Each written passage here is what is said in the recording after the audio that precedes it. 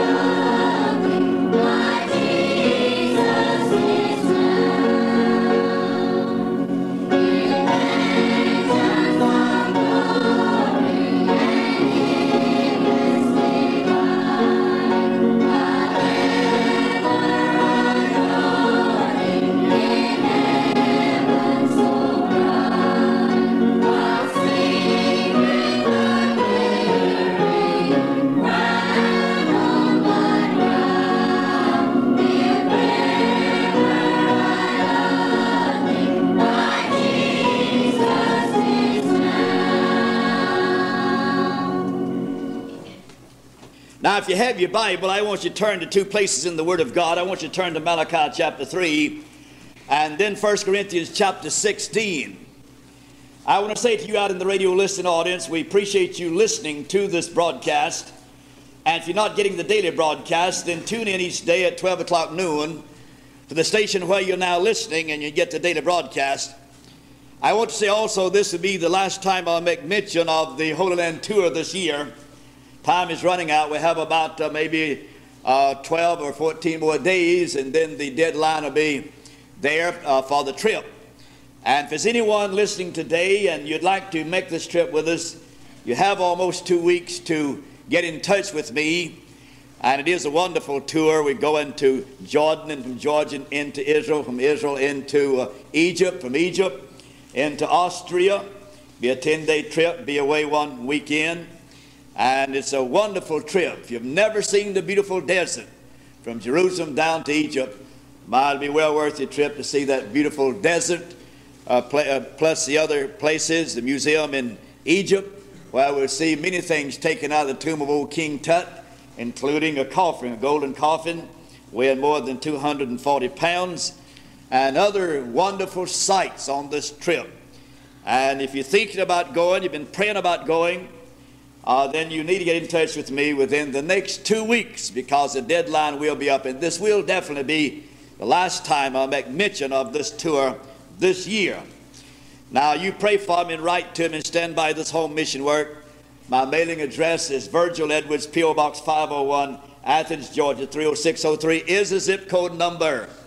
Now, I do hope you have your Bible open at the last book in the Old Testament, chapter 3.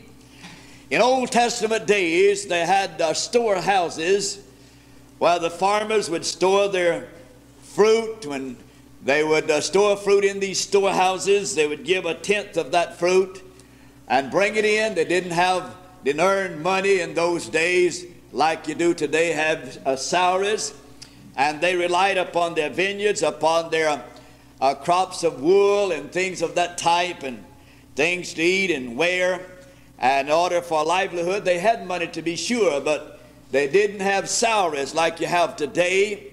As a general rule, to give a tenth of your salary into the God's work, they gathered their fruit out of their farms and things that they accumulated by their animals and selling the animals and so forth.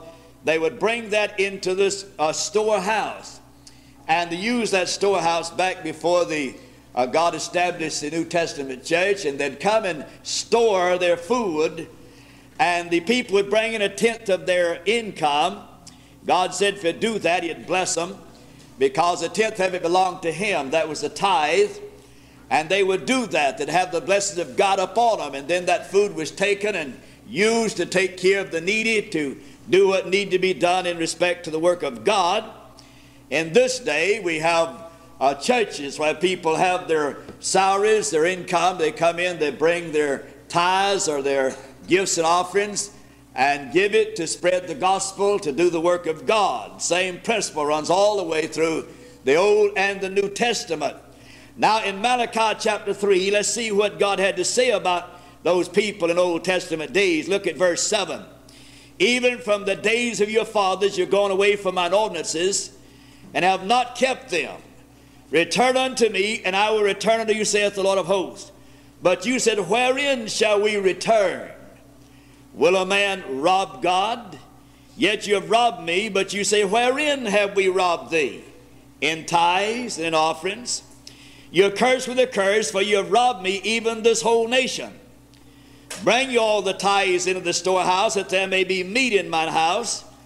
And prove me now herewith, saith the Lord of hosts, if I will open the windows of heaven, and pour you out a blessing, that you shall not be room enough to receive it. I will rebuke the devourer for your sakes, and he shall not devour the fruits of your ground.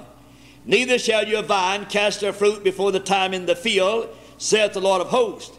And all nations shall call you blessed, for ye shall be a delightful land, saith the Lord of hosts. Now that's reading from Malachi chapter 3, verses 7 through 7 through 11 rather. Now concerning the collection for the saints, as I've given orders to the churches of Galatia, even so do ye. Upon the first day of the week, now the first day of the week is Sunday, of course. Upon the first day of the week, let every one of you lay by him in store, as God has prospered him, that there be no gathering when I come. Now here he says, for his people, every born-again Christian that has an income is obligated to lay by in store or give on the first day of the week his tithes and his offerings to support the work of God. Now that tithe is 1 dime out of a dollar. An offering or gift is everything you give above that. The tithe belongs to the Lord. Said an English nobleman on one occasion, he said, what I spent, I had. What I kept, I lost. What I gave, I have. Now he said that just before he died, and how true that is. I'm going to speak today on the matter of Christian giving to encourage you this year to do your part in this respect, and then you'll have the blessings of God upon you, and you'll be far better off at the end of 1983 if you will do this than you will if you don't do it. Now God cannot lie. God said, try me, prove me, and see what I'll do about this, and see if I won't do what I promised you I'll do. Now we need to obey the Lord, I have no time to waste on people that argue about the matter of Christian giving and feel like they're not obligated to give. We are obligated to give according to the Bible. Someone said God made the sun and it gives. God made the moon, it gives. God made the stars, they give. God made the air, it gives. God made the clouds, they give. God made the earth, it gives. God made the sea, it gives. God made the trees, they give. God made the flowers, they give. God made the fowls, they give. God made the beasts, they give. God made the plant, he gave. God made man, he. Well, I want to encourage you in respect of Christian giving that you'll obey the Lord, have God's blessings on you, and you can be happy as you sojourn throughout this year. Now, when you give as a Christian, you're doing what God expects of you. You may say, now, Preacher Edwards, does God expect me to give if I'm a born-again Christian? He certainly does.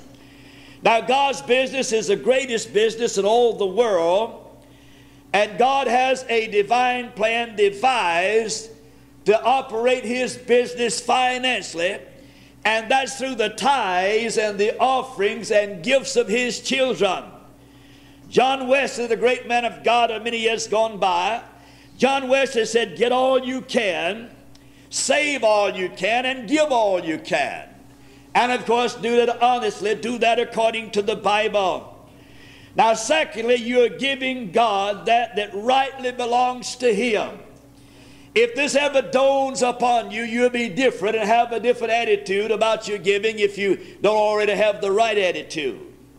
In the book of Leviticus chapter 27 and verse 30, the Bible said, all the tithes of the land, whether of the seed of the land or the fruit of the tree, is the Lord's. It is holy unto the Lord. Now, that did not cease to be true in the Old Testament. That is also true in the New Testament. The principle of the tithe runs all the way through the Bible. Even in the Garden of Eden, God said, I'm putting some trees in the garden. And he said to Adam and Eve, of all the trees you can eat of the fruit except one. That one tree is mine. Keep your hands off of it. That's mine. But they went ahead through the encouragement of the devil and ate of that tree, and that's why we're in the mess we're in today sin-wise. Now, God has a claim on a portion of your income as a Christian. 1 dime out of every dollar that comes your way is the Lord's. It's not yours. 90% of it is yours. 90 cents out of a dollar is yours. 1 dime is God's. If you're a born-again Christian, God has laid claim on that. That is no more yours than you'd come and take money out of somebody else's pocket that belongs to them and claim it for yourself. God has trusted you and honored you, and God expects you to do that which is right and give him that rightly belongs to him. Let him have his own. That belongs to God anyway. As a born-again Christian, what you should do when you receive your income, whether it be weekly, daily, monthly, or semi-annual, or annually, however often you receive your income, you should take out God's tithe first. That's the Lord's. That's not yours. And if you will do that, God will in turn take the 90% you have left, or the 9/10 you have left, and God will bless that and stretch that and use that, and you'll be more able. You can do far more with the 90% or 9% than you could if you kept the 10%, kept it all for yourself. That's a principle in the Bible, and it's proven true, and men have tried it. God said, prove me and try me and see if I'm not telling you the truth. Number 3, when you give of your tithes and your offerings and your gifts, you're opening up the way for spiritual progress in your life. In Malachi chapter 3 and verse 12, and all nations shall call you blessed, for you shall be a delightsome land, saith the Lord of hosts. I've been preaching the gospel now for more than 40 years. I have dealt with a lot of people in my lifetime. I've preached to a lot of people. I've dealt with a lot of saved people, and I have never yet, are you listening to me? I have never yet been able to develop a saved person spiritually that rebel against Christian giving. They just don't grow, and you don't develop them, and eventually they'll wind up amounting for nothing for God.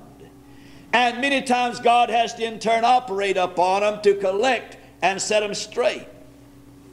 In 2 Corinthians chapter 8 and verse 7, therefore as you abound in everything in faith and utterance and knowledge and in all diligence and love to us, see that you abound in this grace also. Now what grace is he talking about? He's talking about the grace of Christian giving. God said you abound in the matter of your Christian giving. I've known some millionaires that started out with nothing, that tithe their income, and now they're giving 90% to God and keeping 10% and have more money to spend than they know what to do with. There was a little boy one time by the name of William. William's father was very poor, and he said to his son, he said, son, I want you to go out and see if you can find a job and see if you can make a little money to help us along the way. We are poor. We are in great need. Little 16-year-old William went out and he talked to a canal captain there near the waterfront about a job. That canal captain said to William, William, I'm going to give you a job, but I'll tell you what I want you to promise me. He said, son, what can you do? He said, I can make soap and I can build candles. That was a good job in those days. This captain said, now, William, if you make soap, I'm going to ask you to do this. I'll give you a job providing when you make a cake of soap, you make a full bar.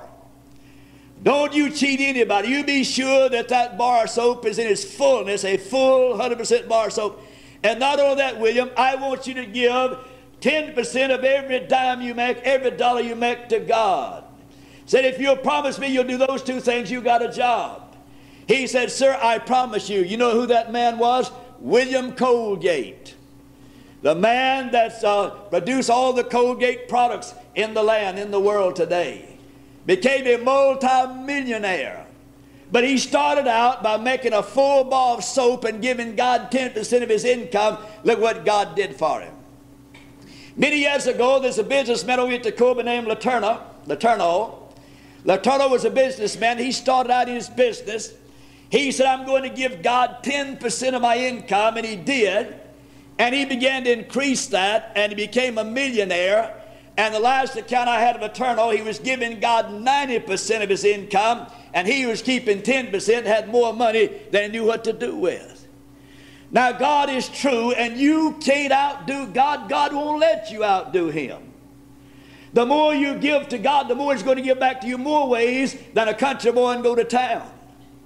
Now, there's many ways God can bless you. He can make your shoes last long, your clothes last longer, keep him having a toothache while you have to have a tooth pulled, and God can make the automobile tires last long, keep the automobile. There's many things that God can do for you that you don't realize he's doing it for you and help you along the way.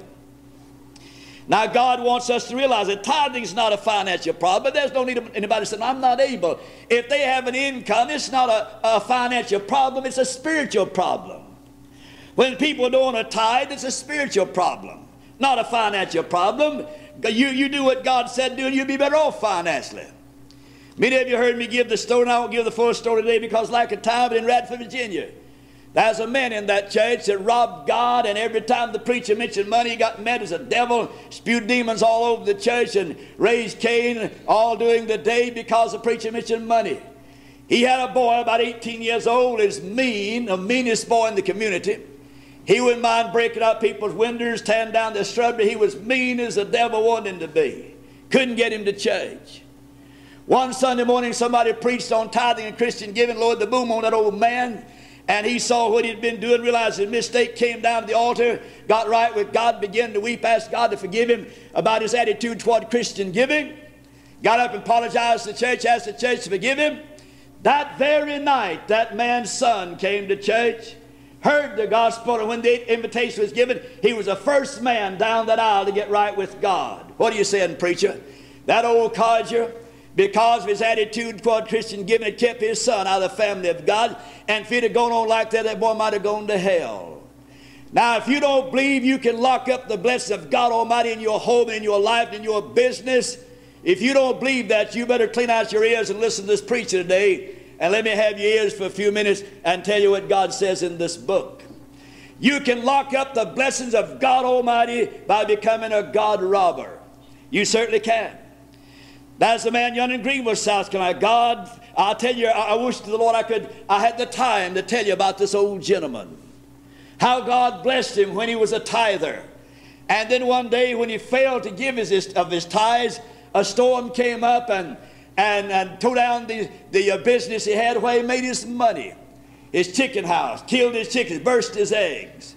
And he knew why. When he went home, he knew why. God spoke to him and said, well, you promised me if I would bless you, you'd pay your debts and you'd tithe your income, and you didn't do it today. And the old man had to go out and gather his chickens up that the storm didn't kill, that burst his eggs. It took him a long time to get on top again, but he said, I learned a lesson. I learned to obey and pay my tithes and give of my gifts and offerings. I'll never rob God anymore. That old gentleman learned a lesson. He learned it the hard way. You're building a wall against the devourer whenever you tithe. You may say, preacher, what do you mean? That God said, I rebuke that devourer for your sake.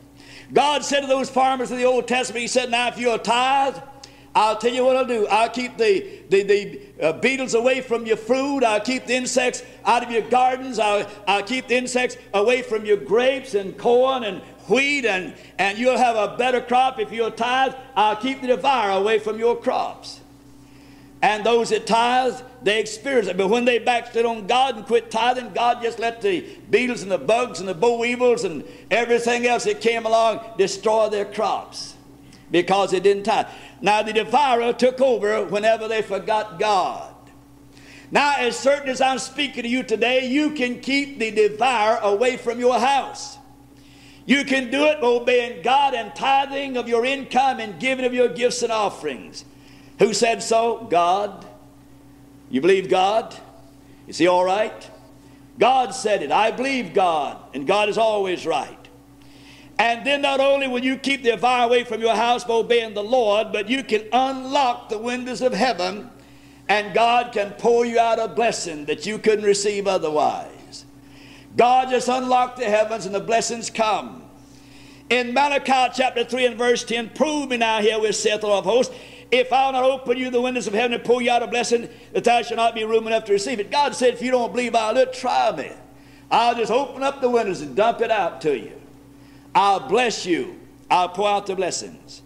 In Luke chapter 6 and verse 38, now Jesus said these words, give, and it shall be given unto you. Good measure, pressed down, shaken together, and running over shall men give into your bosom. For with the same measure that you met withal, it shall be measured to you again. Now you be stingy, tight water skin flint. A lot of people say stingy. They skin a flea for his hide and tallow. Now beloved, listen to me. If you're so stingy that you can't give into God's work, don't you expect God to do anything extra for you in that respect. God said, then you give, and I'm obligated to give back to you. What I want to get across to you today is this thought, and don't you ever forget it. You cannot outgive God. The more you give to God, the more He's going to give back to you in many, many ways. Not only that, but God is a good collector. And you go along and rob God and fail to do what you should do as a Christian, one of these days God send a collector around. And when He gets through collecting, you might not have much left. One day a man named John was missing in the church. Somebody said, where's old John today? He's usually here. Said he's up in the hospital having his tithes took out. Now, beloved, I'd rather come and give them my tithes and offerings than have to go to the hospital and have them took out, hadn't you? And so God says He would bless you in 2 Corinthians chapter 9, verses 6 through 8. But this I say, he which soweth sparingly shall reap sparingly. You know what that means, don't you? And he which soweth bountifully shall reap also bountifully. And God is able to make all grace abound toward you, that you may always have all sufficiency in all things, to abound to every good work. Now God said, you give a little, you're going to receive a little. You go out and sow just a little spot of ground, you're going to reap a little spot. You go out and sow 10 acres, you'll reap 10 acres.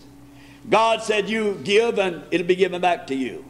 And it's going to be given back to you according to the way you give. And God said, I'll see to that. God promised to see to that himself. That's not left in the hands of trust of some man. That's in the hands of God.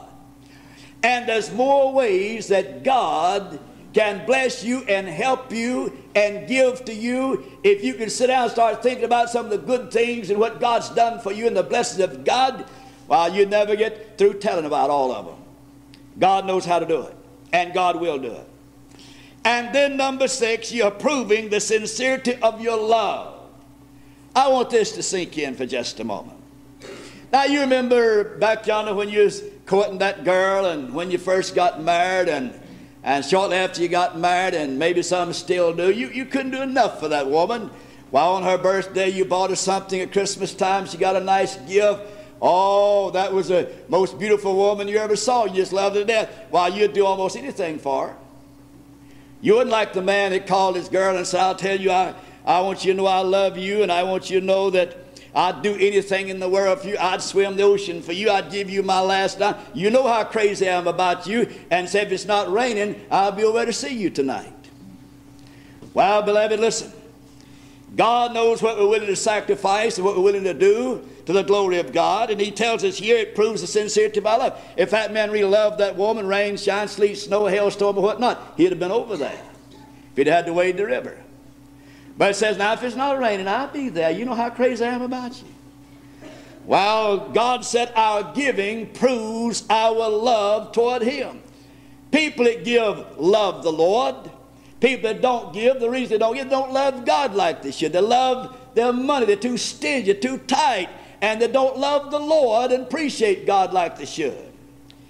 In 2 Corinthians chapter 8, verses 5 through 9, and this they did, not as we hoped, but first gave their own selves to the Lord, and unto us by the will of God, insomuch we desired Titus, that as he had begun, so we would also finish in you the same grace also. Therefore, as you abound in everything, in faith and utterance and knowledge, and all diligence in your love to us, see that you abound in this grace also. I speak not by commandment, by occasion of the forwardness of others, and to prove the sincerity of your love. Talking about giving now. For you know the grace of our Lord Jesus Christ, that though he was rich, yet for your sakes he became poor, that ye through his poverty might be rich. Now Paul is saying here, these people here gave, and they kept on giving. That proved their love. Somebody taking up an offering for missions one time, went to an old college and said, "Fellow, could you give something for the missions?" He said, "Well, I think I could give $10, it wouldn't hurt." He said, "I don't want that. Give $20 so it wouldn't hurt." Now you need to give sometimes it hurts, and that's the way you get the blessing. Man sitting in the audience one time, and the usher's taking up the offering, and pastor plans around, said, the man said, "What are you doing with that money?" "Oh," he said, "we're supporting the Lord's work, and we're giving to missions and giving to the heathen and trying to reach them for the gospel." He said, "I don't believe in that." He said, "You just take some out because we're giving it to the heathen anyway." Now, dear people, we need to realize that God blesses a cheerful giver. And you prove the sincerity of your love by what you give and what you do and what you sacrifice for God. You know why a lot of people always find some excuse not to be in church on Sunday? Little Johnny can sneeze, little Susan get a cold, and the whole crowd stays at home to wipe Johnny's nose. You know why? Don't love God like they should. You'd be surprised how many people you find that's looking for an excuse. There's some backslidden church members that's got the name on this church over here at Northside right now. Listen to me at home. If they love God, they'd be in the church. One of these days, God's going to ring their number. They're going to pick up the phone. It might be God on the other end speaking from the hospital or somewhere. Not in person, but through individuals. God knows where they live. He knows the street they live on. He knows how much money they're making. He knows they don't go to church like they ought to, don't serve God like they ought to, and God's not overlooking these things. One of these days, God's going to pay them a visit. That's right. I mean members of this church right now sitting at home. That's right. You listen. Don't cut that radio off. You listen to your pastor. You're right there listening to me, and you know I'm telling you the truth. One day, God's going to knock on your door, and God's going to collect, and when he does, he's going to collect with interest, maybe double. Better obey God. You better wake up. God knows your number. And the reason you're not in God's house, you say you're saved, you want to go to heaven and want your family to go to heaven, but you don't love God enough to get up and come to church on Sunday morning. You know I'm telling you the truth. Now, God wants us to obey Him. Now, if we don't do it, then of course it displeases the Lord. We have all kind of ways of giving today. We have the flint, the sponge, and the honeycomb. You take the flint, you have to hit it with a piece of metal to get a spark out of it. While you take the sponge, you got to squeeze that to get anything out of it. But you take the old honeycomb, it just drips that honey out. Now that's what God wants His children to do, just drip the love of God out in your heart. Be willing to do that you should give, or should do. And then number 7, you're obeying the plain command of the Scriptures. I'm not asking you to do something contrary to this book. I'm asking you to obey this book. God says in Matthew 3:10 to give. He says in Matthew 23:23, give. He says in 1 Corinthians 16:1 and 2, upon the first of the week, let every one of you, he said, not just mama, not just papa, not just daddy, not just the sister or brother. He said, every last one of you that are saved, if you have an income, you're obligated to give. That's what He said in the Bible. And then the next thought is, you're doing your part as a Christian. You know, I've always wanted to do my part. I have been in some time, go to a cafe to eat, and the lady come around and collect the bill, and some of these tightwads, they stand around and fumble until you pay the bill, and they make it like trying to find the pocketbook, can't find it. That's bad, isn't it? I've always wanted to do my part. I say, now wait just a minute, I'm going to do my part here. You're not going to do your part in mine. I want to do my part. I've always wanted to do my part, always, when I had that obligation. There may be a time when you go out with somebody, they want to do something for you. That's a different story. But when 5 men go out and they sit down and they eat, and each one is expected to pay his own bill, and one jaybird, he out-fumbles the other 4, and somebody has to pay his bill. Well, you think that's pleasing to those fellows? He's not willing to do his part. You have a lot of fumblers. They can out-fumble somebody in that respect. And you have them in the church. A lot of people, the ushers go by too quick. You can't quite get to the pocketbook, and out-fumble the usher, and he's gone. And they say, well, I'd have given if he hadn't been so fast going by. Well, you can get up and come down. You can give after we're dismissed. The plate's down here on the table. A lot of people like to try to out-fumble their responsibility, but you don't out-fumble God. God is looking on. So you're doing your part as a Christian. There was a man one time talking to a fellow about going to church. He said, why don't you go to church, fella? He said, well, the dying thief, he went to heaven. He didn't go to church. He said, well, why don't you give something in the work of the Lord? He said, well, the dying thief said he went to heaven. He didn't give anything. He said, well, I know, but said he's a dying thief and you're a living thief. I'm trying to get you straightened out. Now, the Bible says you're laying up treasures in heaven. Matthew chapter 6, verses 19 through 21. Lay not up for yourselves treasures in heaven, where moth and rust does corrupt, but where thieves break not through and steal. Every time you give to God, you're laying up treasures in heaven. He said, lay up yourselves treasures in heaven, where neither moth nor rust does corrupt, where thieves do not break not through nor steal, for your treasure is, there your heart will be also. Great and beautiful princess of Sweden many years ago, she took her diamond rings off and her diamond earrings and all of her jewelry. And she took those beautiful diamonds and she sold them and built a hospital for people to come and be helped. And one day she's walking through that hospital, and a young lady came up and said to this queen, said, you know, when I came to this hospital, I was sick and unsaved. And since I've been here, God has saved me, and I'm now much better. And tears began to trickle down her cheeks. That queen said, you know what I saw? I saw my diamonds flowing down her cheeks. She had been saved in that hospital. You can't outgive God. Then last of all, the way you should give and surprises you receive by doing so, and I say this hurriedly and I'll be through. The Bible says in Proverbs chapter 3, verses 9 and 10 that your first fruits belong to God. The first part of your income, not what's left over. When I was a boy, we used to feed the hogs, and my mother and dad caught slopping the hogs of what's left over. Now, you don't have to slop God with your leftovers. God wants the first fruits. Proverbs chapter 3, verses 9 and 10, honor the Lord with thy substance, with the first fruits of all thy increase. So shall thy barns be filled with plenty, and thy presses shall burst out with new wine. Be consistent in giving. Don't give in spurts. Be consistent in giving. As your income is, be consistent in giving. And God will bless you if you give the tithe. if you want a greater blessing, give above your tithe. Give gifts. When you give the tithe, you're giving God his part. When you give above your tithe, that's a love offering. You give into the Lord because you love him. Give God a love offering in addition to your tithe. See what happens. And this I say in closing. Here's some of your surprises that you're going to get. You're going to be surprised at how easy it is to give your tithe. See, the devil make it look hard, but you're going to be surprised how easy it is. And then you're going to see how far 9/10 will go. You're going to be surprised how far the 9/10 will go. Then you're going to be surprised how you'll grow spiritually. And you're going to be surprised how you can see the blessings of God in your life. And you're going to be surprised at the ease of your own conscience when you know you're doing what you should. And you'll be surprised at the amount you'll be given when you count it up at the end of the year. And you're going to be surprised at the judgment seat of Christ and how God will reward you for what you've done. And God keeps a record of every dime you give as a Christian. Make up your mind right now you're going to do that which is right.